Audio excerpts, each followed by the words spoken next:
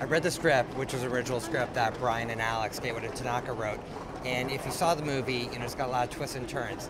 And I don't want to give away too much, but I will just say I was reading it, I was drawn in by the characters, the dialogue, and at that first twist, I gasped out loud as I was reading it. I was just like, wow.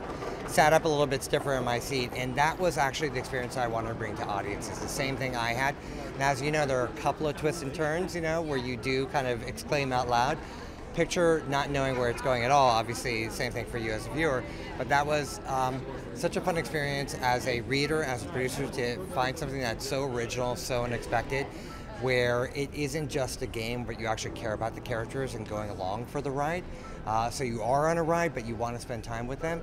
It was just a thrilling and a great treat to me. Julianne had been involved with it when I first read it, so she came on very early on. So picturing also her at the center of it was kind of a great treat, and she set the bar for the kind of actor that we wanted to have involved. She's such a fine performer, and I'd worked with her before, so I knew what she was about, both in terms of her depth, her sensitivity, and her sense of humor, and her sense of fun, and her professionalism.